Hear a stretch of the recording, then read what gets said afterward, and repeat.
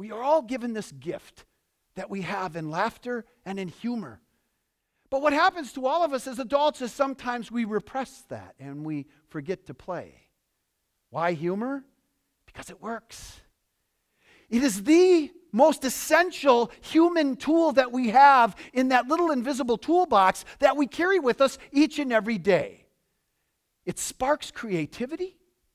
It brings joy in anything that we do. It engages us as human beings, no matter where we're from, right? No matter what we do, our nationalities, our age. The superglue that holds us all together, I would argue, is humor. And humor has nothing to do with jokes. By a show of hands, how many of you remember and tell jokes well 100% of the time? Raise your hand. 2% of the population. Most of us forget the punchline. We laugh before it's over. Right? But if I asked you all sitting in here today, how many of you believe you have a good sense of humor? You would raise your hand. It's not about jokes. It's about an enthusiastic way of looking at life. And each and every morning that we wake up, we choose what glasses we want to wear. And there are many human beings that wear the dark ones, where everything they look at is dismal and gray and negative and down. And then there are those who wear the rose-tinted ones, that no matter what they look at, it's just a little bit brighter, a little bit better. It is humor that connects us all as human beings. It provides a depth to the relationship that no one understands until you begin to laugh with another human being. And that memory is there forever. And when you see that person a year later, you bring back that humorous situation that occurred. Humor could equal love. Because love is a connection, and so is laughter.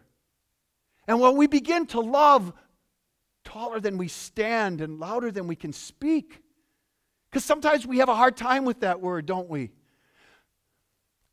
Some of us want to say it, but we don't know how. And some of us say it, but we don't mean it. But we all know that love is truly what connects us all together. So the gift that we have in laughter is that depth of relationship.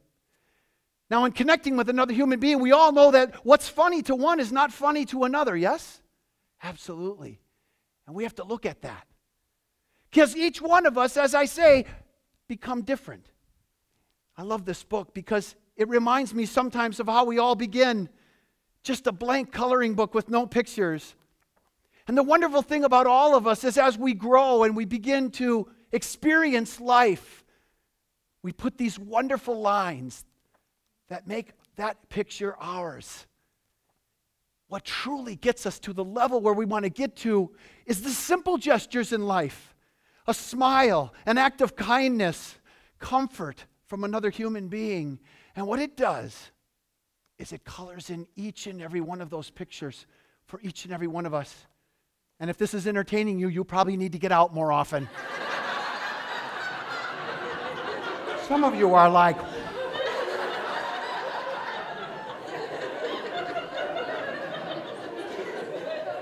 this is what it's about.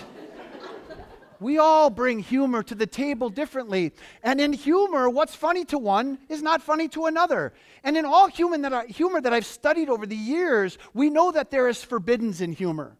Each one of us in this room has what we call forbiddens. And comedians use this at times. And sometimes we may be in a workplace where there's an use of humor that's kind of off color, if you will.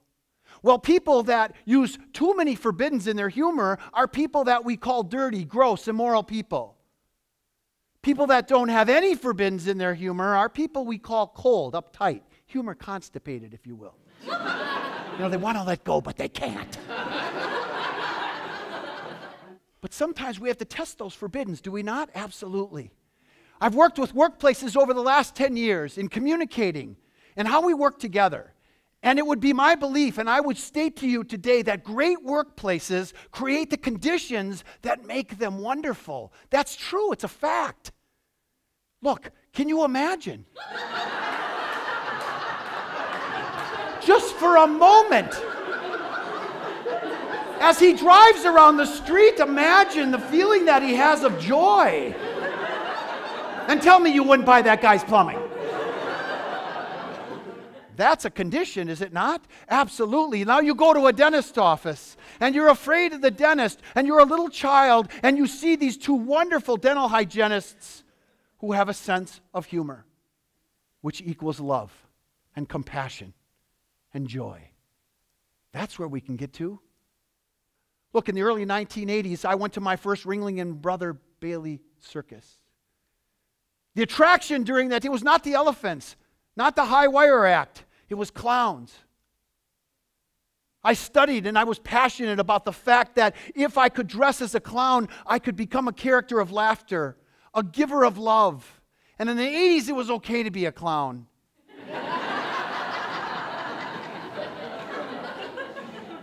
It was a joy for me. It was a pleasure. It was an honor to be someone who could provide laughter. And I worked in hospitals with cancer patients. And I worked in nursing homes. And I worked in hospice. And I saw the joy that we could bring with props, magic, humor and laughter and jokes. It was powerful. In 1986, my world changed.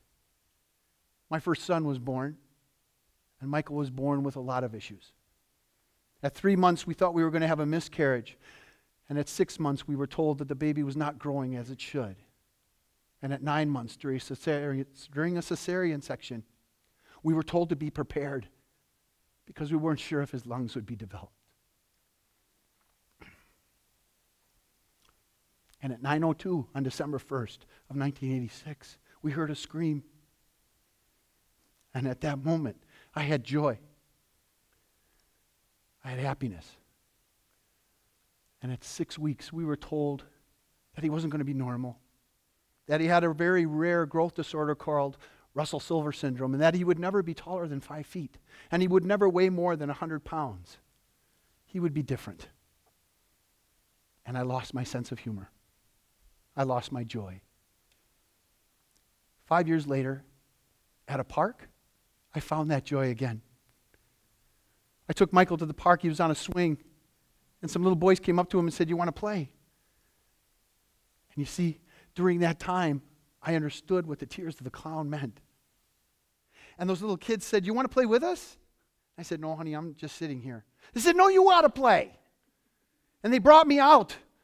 And they gave me a stick. They said, "This is a magic wand. And if you go up the tree, that's the castle. And that dog is the fire-breathing dragon."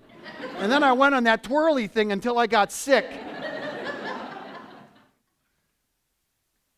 And I began to sob at that moment because I understood what brings you back from that stress. The biggest destroyer of happiness in life is stress, and kids can bring it back. It's kids. It's the opportunity to experience their imagination, their creativity. And kids became my superheroes. My superheroes, they truly did, because kids take risks, don't they? And kids know how to have fun.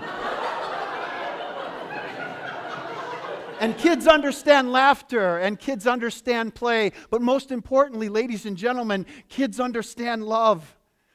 They understand the deepness of love. And I would ask you all today to connect with each other through love. Deeper than you can imagine.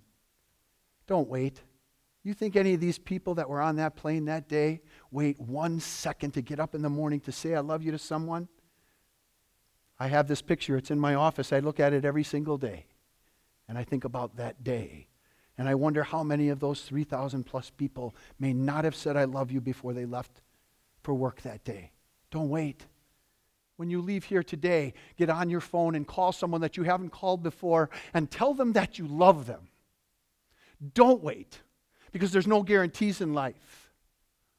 Marriage? Any guarantees? Buckle your seatbelt up in your car? Any guarantees? Life's a crapshoot, man. Could someone walk in here, tell you have a very important phone call, and that phone call change your life forever? Right now. So say "I love you" to someone today. I'm going to call my dad when I'm done here and say, "Dad, I love you." He'll say, "Have you been drinking?" And we will have connected at that moment. Say "I love you" to somebody. I leave you with this. In all of my time in looking for the greatest prop that there was around, the greatest prop that could be, I found it in something simple. I used magic tricks. I used juggling clubs. I used every type of object I could think of to make people laugh, but there was only one that was universal. No matter where I go in the United States, no matter where you go in the world, it is a universal way to connect with another human being. And so I would pass this on to you, a gift of laughter. You see, I bring this box with me wherever I go. It is only in this gift that we can truly be one. And know that when you are wearing it, you have love. Thank you very much.